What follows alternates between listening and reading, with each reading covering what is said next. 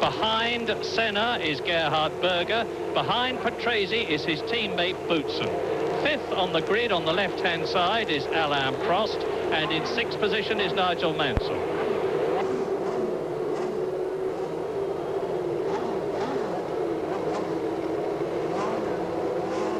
So, watch the back of the grid and you'll see somebody with a green flag, and away they go. Now, Berger trying to come through, but Patrese is taking the lead. Is he? No, Senna's holding it, and Berger is trying to sprint through on the inside of the automatic gearbox Ferrari, and Patrese goes through. Berger spins and has lost part of the car. Senna is being passed. Senna is down to fourth, down to fifth. It's Patrese leading. Up into third position has come Boutsen. So the Williams are well away, but they have problems with overheating. But Patrese is fairly scorching away. Fantastic opening lap.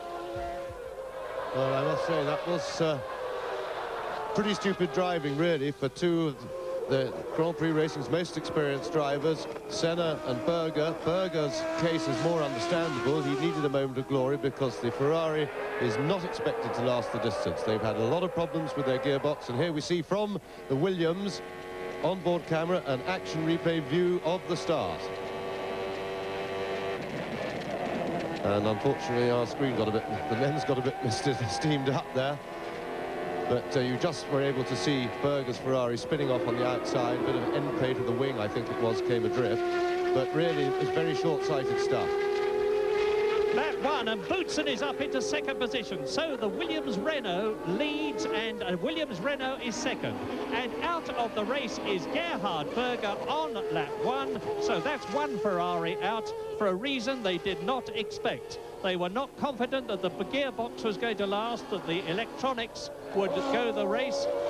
That problem has been resolved, but in quite the wrong way. And at the end of lap one, it is in the lead, Riccardo Patrese in his 177th Grand Prix.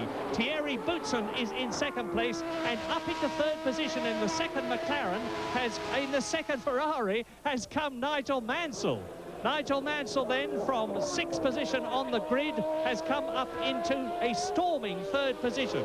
And he'll be really going for it. He's had an engine change, and into the pits comes